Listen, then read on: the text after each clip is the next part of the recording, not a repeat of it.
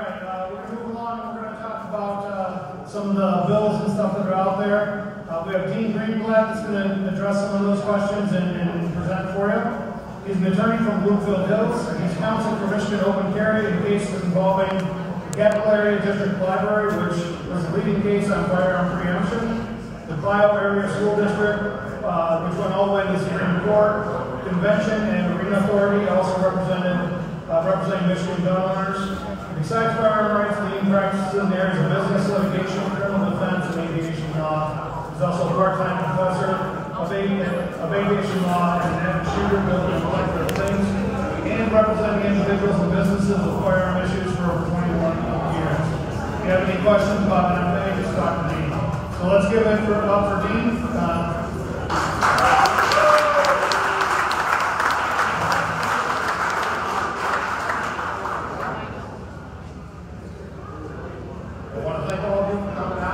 Second Amendment rights.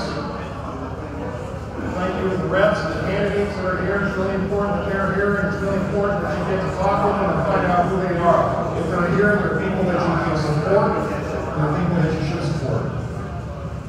I want to thank you, of course, to Mike and Top Gun, the other sponsors. This is a great facility. I went, before I got here to speak, I went into the range. This is the first range that I've been to shoot where I didn't freeze my behind off in the middle of winter.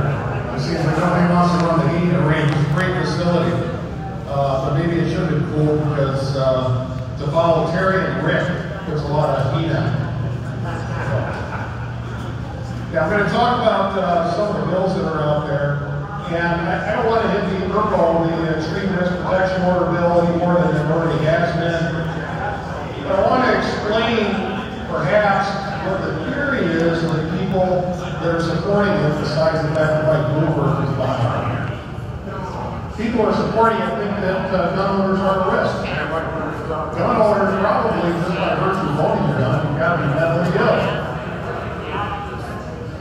The problem is, it's a completely unnecessary bill. It's surplus. Michigan already has laws on the books to deal with people that are mentally ill or are about to commit a crime or they're a threat to themselves or others and we don't realize that they have a problem. It was hit on a little bit by Terry. And I testified at the state legislature on this issue. And why do we not need the ERCO bill, which reduces or eliminates due process rights, when we already have these other outlets to deal with people that have the issue? And those are petitions for involuntary hospitalization, for people that are mentally ill and are a threat to themselves or others. But there's due process with petitions for involuntary hospitalization. People that are involuntarily hospitalized get a hearing. They get a hearing in a matter of hours, not 14 days. And they're entitled to be present at the hearing. The other option is if there's someone who's actually that big of a problem, they're fearing because they committed some type of assault or a threat. Those are criminal acts. If someone is charged with a crime and not yet convicted, the judge that's handling the case can issue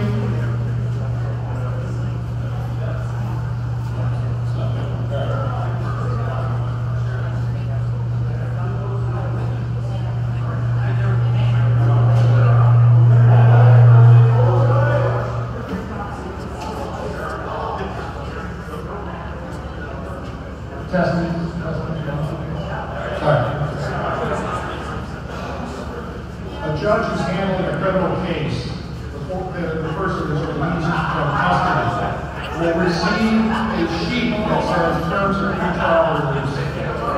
So basically they're released on bond for their own cognizance, and the judge can check off a box that says you shall not possess any ammunition or firearms.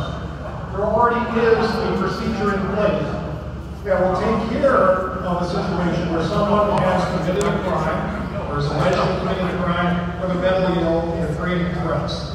Threats are a criminal offense. Mental health issues, it's not a criminal offense, but they still take the firearm for the person away from the firearms. Well, that's why the criminal laws and extreme risk protection orders are unnecessary in Michigan. There's already a mechanism that's available, and it can extend beyond firearms ammunition to knives and nuclear bombs, anthrax, and the rest of it. I want to talk a little bit about some of the pending bills. I'll hit one of the most important ones here. And I suggest the ones that are supported by firearm rights groups that have a chance of being enacted. The ones that the firearm rights groups support that have little or no chance of being enacted. And the ones that firearm rights groups are opposing. And there's a few, and I can go into some of the other ones that are kind of pending or followed up in various committees. We can talk about who supports them. Because the ones that are really disconcerting are things like purple, which might have some bipartisan support. That's why it's such a big threat. That's why we're covering it here. Because if you've got, even if it's sponsored by Democrats, if you have some Republican support because they're not respecting their firearm rights, and they don't know how upset you are about it, they could very well be enacted. But the governor we have should certainly sign it. So let's talk about House Bill 4434, sponsored by Representative Hall. It's called CPL Mitigation Bill. Currently, those with an expired CPL, and I went around a little bit and asked who had a concealed pistol license in Michigan. There's quite a few here. Those with an expired CPL under this bill will be treated the same as those. Not under the bill. Currently, those who have an expired CPL, you have a CPL that expires on your birthday, the next day you're treated as if you've never had a CPL. And that you had no intention of ever having a CPL. You're treated exactly the same as someone else who's concealing a firearm and has never been licensed and has no intention of being licensed. The CPL. What is the penalty for someone who's carrying a concealed pistol and has an expired CPL license by 1 day? Anyone know? 5-year felony. Now, come on, guys. We know that if you just forgot to renew your CPL, it slipped off your calendar, you weren't paying attention, we know that the police agencies and the prosecutor's offices and the courts, they're not going to prosecute you for a 5-year felony, right? We know that. Yeah, there's already been several instances. The most recent one in Washington County, a gentleman had an expired CPL 5 days. He's being prosecuted for a 5-year felony, and he's going to eat because there is no defense because it was expired. The CPL mitigation bill would leave open a 1-year window. So if you get pulled over and you don't have your CPL, it would turn into a civil infraction of $100. If you then go and renew your CPL and you were eligible to have one at the time that you were caught not having. So it's a 1-year window. Now, there was testimony that was offered by a representative of Mothers Demand Action. Boo! Michael Bloomberg group, Moms Demand Action, they came in and gave testimony, and they opposed this bill. They think that if you have a CPL, you should be held to a higher standard. And the person who testified said that she had no problem whatsoever with a 5-year felony for failure to make a payment on a renewal. Those are the types of people that you are dealing with on the other side of this issue.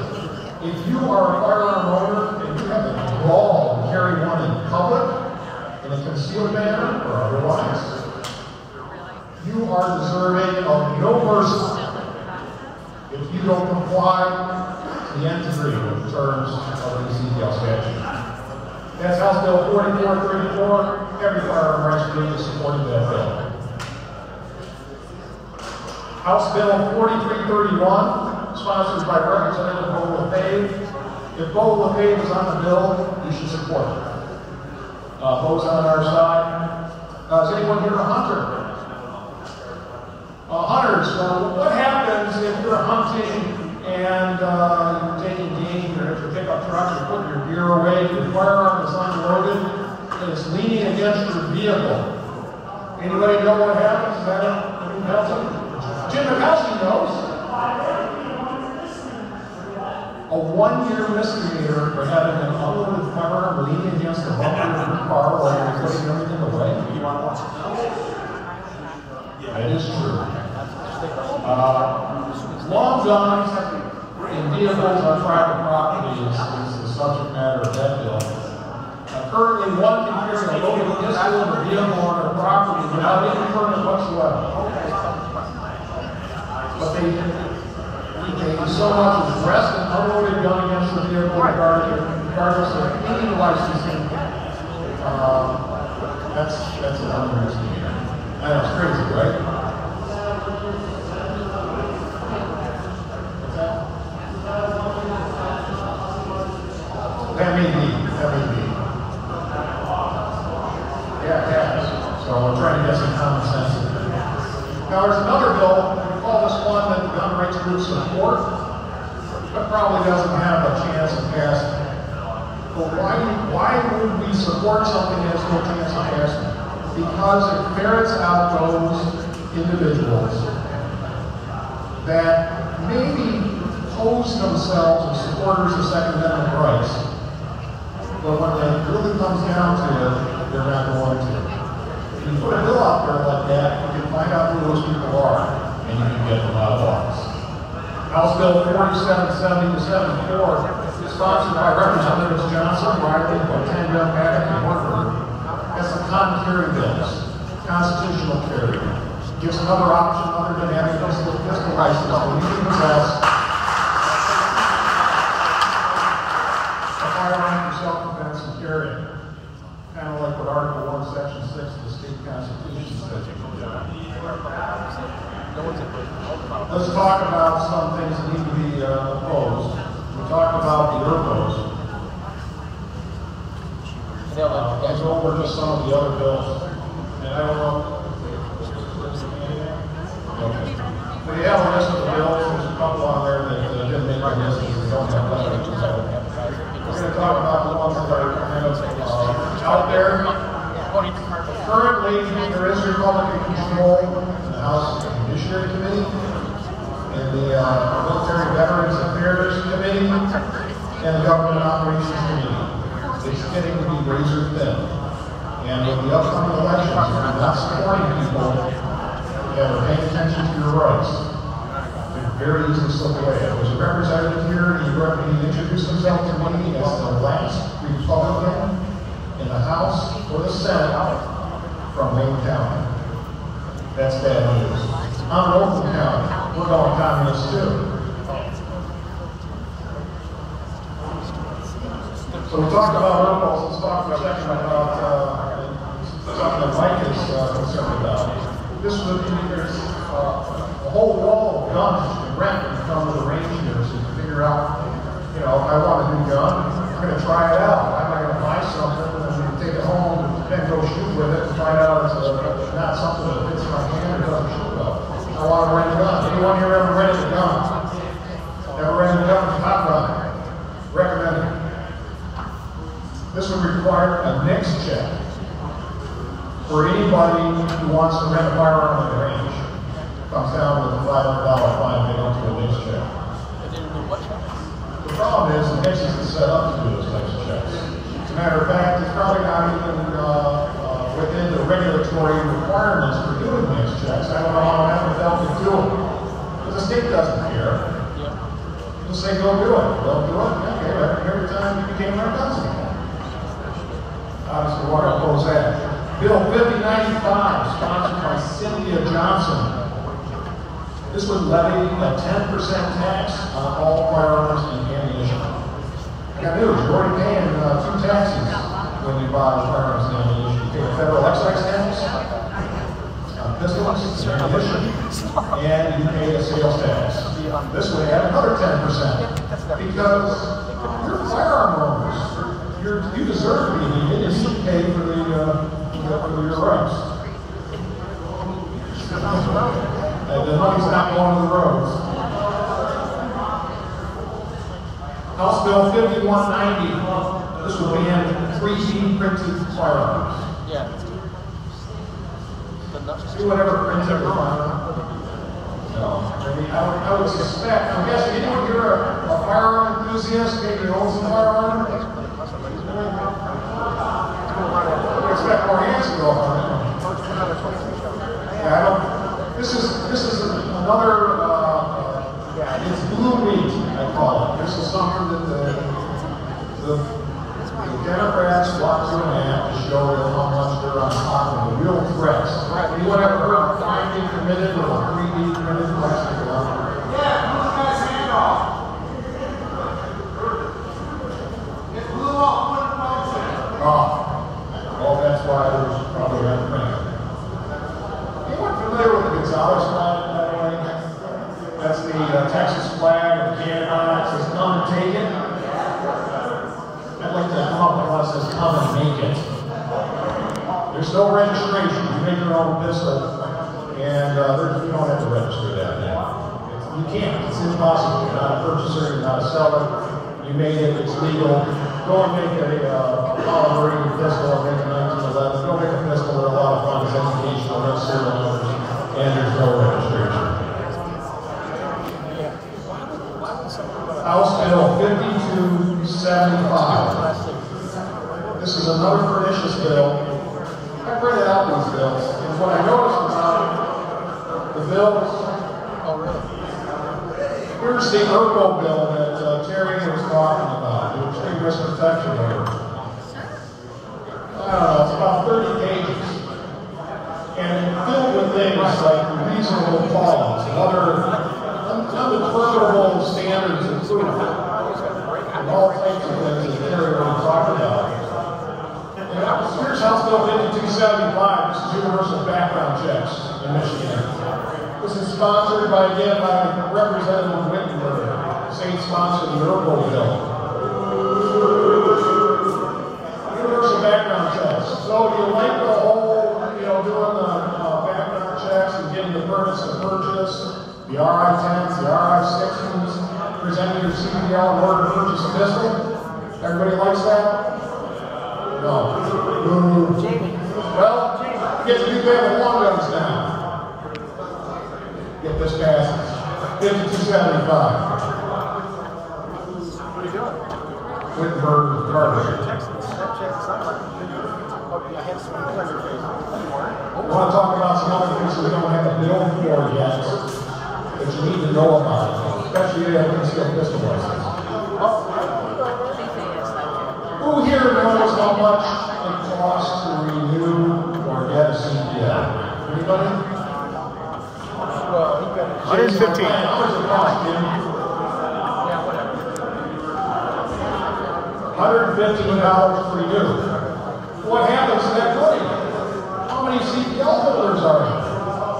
The Michigan State Police takes in between $8 and $11 million a year for you to have your concealed pistol licenses. Now, that is the third, I'm sure it's very probably does, probably the third or fourth highest priced CDL in the entire country, ahead of other blue states like Massachusetts. We can't ignore here in Michigan. $115. This is a tax on your second amendment right. And where does the money go to? Well, it's supposed to go to the fund, Michigan State Police, and their efforts and costs in administering the concealed pistol license program to keep track of firearm record keepers. Now, Michigan Open Carry, which is on the forefront of lodging and legislature, they have addressed this issue by sending in a FOIA request, a Freedom of Information Act request to the Michigan State Police and ask them, how much money do you take in and what do you spend it on? Well, the Michigan State Police don't like that request. And they didn't want to disclose the information, and they didn't disclose that information. Some information is remained on the other avenues, and it turns out they're taking in, like I said, between $8 and $11 million a year, and they're spending be somewhere between $1.5 and maybe $3 million a year to administer all the programs and hire all the people in here, and they get paid very well. So, and that's what's happening to the other $5 to $9 million a year. They say they need money. It's not going to the roads. It just goes on and on. It's a tax on you. Thank you very much for supporting the Michigan State Police with the additional tax. Now, Michigan State Carry is appealing the denial of the court of request, the court of appeals, and one case goes before the appeals by the vote.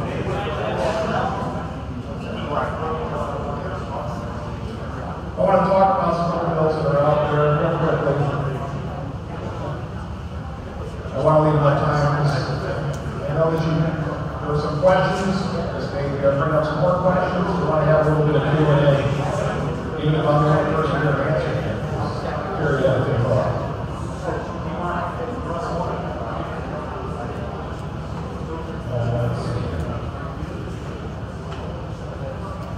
There is a bill sponsored by Goal of Faith, 4863, to exempt firearms and ammunition from the state sales tax. So we got a 10% tax from the Democrat Party, and we got to get rid of the sales and use tax on firearms and ammunition from Goal of Faith. There's bills 4975, 4976. This is not here in the handout.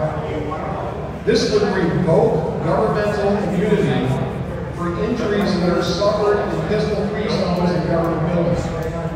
So they say this is hard to support. I can't carry my firearm in here. You should have an enhanced responsibility and liability if I become injured as a result of not being able to protect myself with my firearm. Now, still 4975. 4976 would do the same things for private businesses. You go to Starbucks or something like that, or a mall, and it says no concealed firearms are allowed.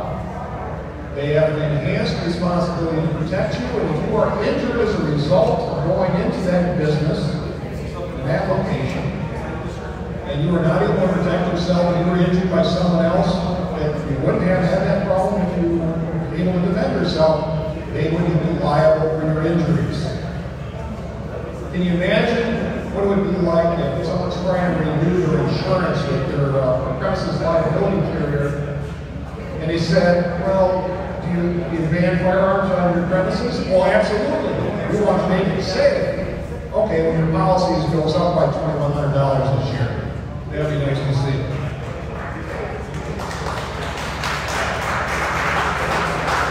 All right, so before we get to Q&A, we're throwing a lot at you. There's a lot of bills out there. What can you do about it? What are you going to do about it? You're going to leave this room.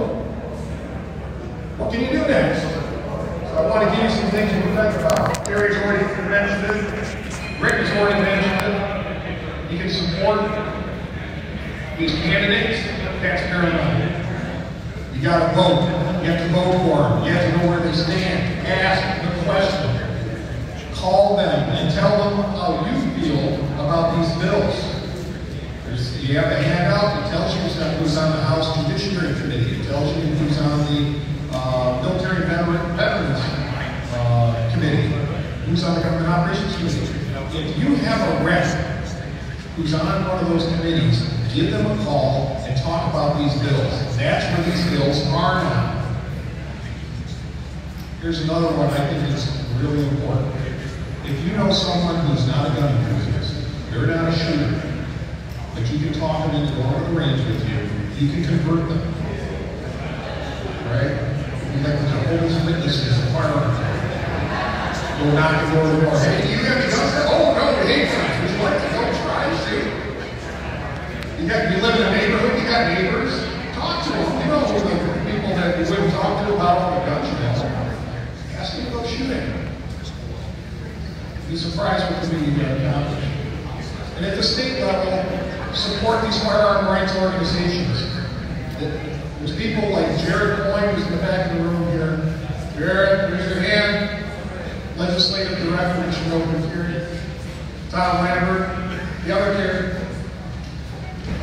Jerry comes up to Lansing, testifies. I've been with him in the Attorney General's office, prior Attorney General. Arguing specific issues, trying to get Attorney General opinion written. We've gone in front of the Legislature and testified in front of the Legislature. Nobody's getting paid to do this. But you can support Michigan Open Carry, you can support Michigan gun owners.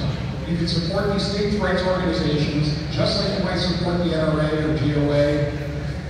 And these are the people that are at the tip of the spear in the state legislature, trying to get things done. All right, we have some time for some questions. You good? All right. Any questions for Dean?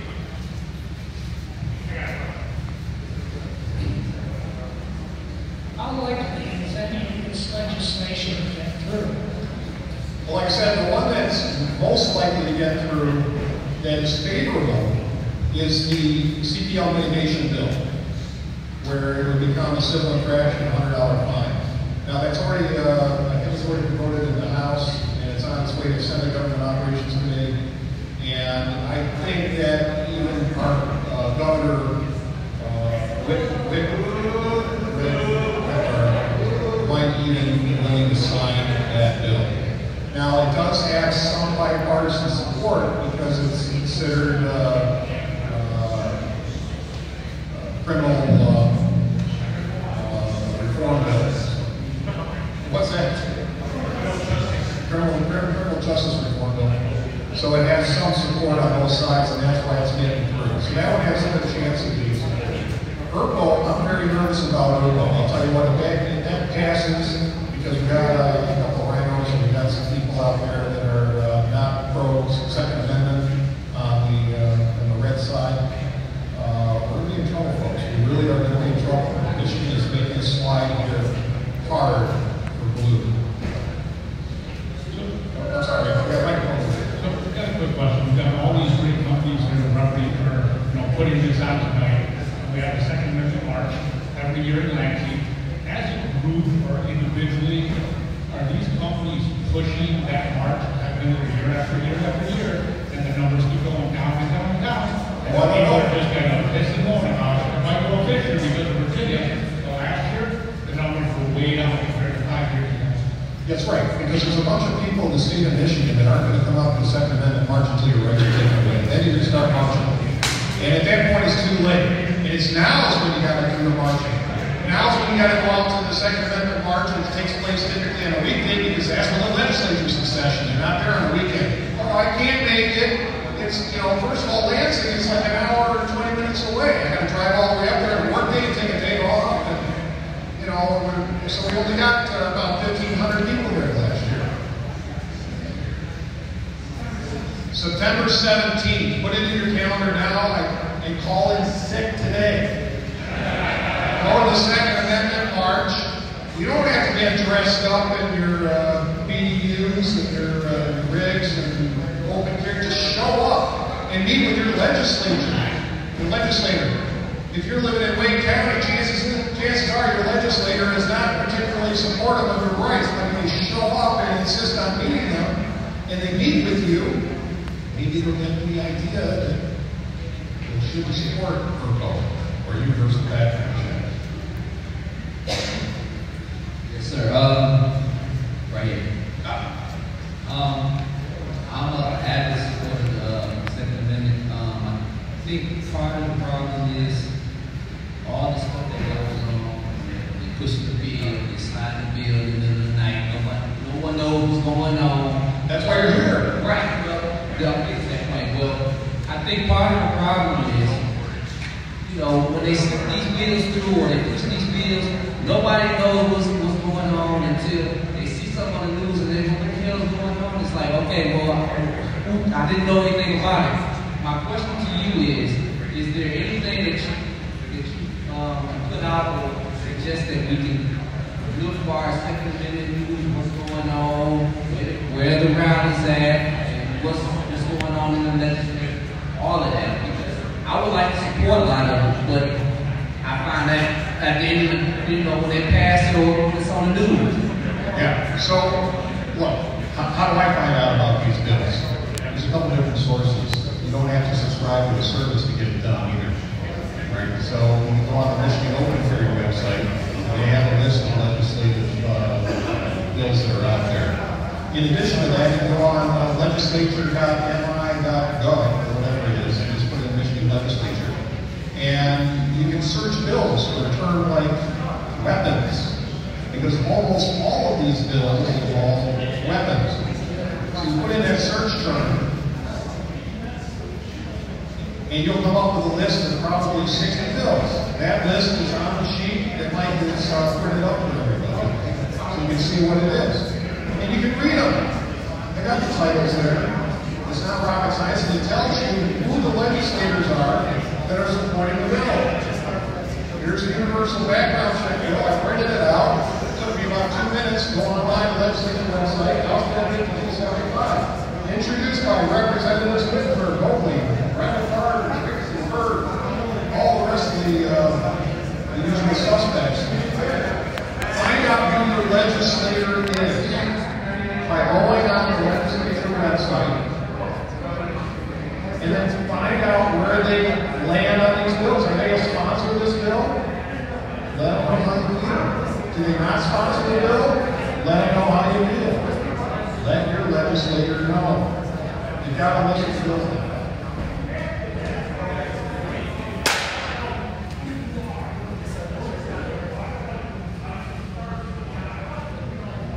Well, you know, it carries a little more weight if you're in your district and you're actually a constituent. All right, we're looking for what's in there. Let know you live in the neighborhood. They're not doing anything with that information.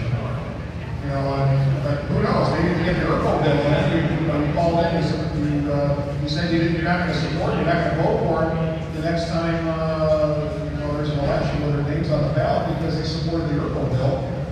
Maybe they'll think that's a threat. Take away your second voice.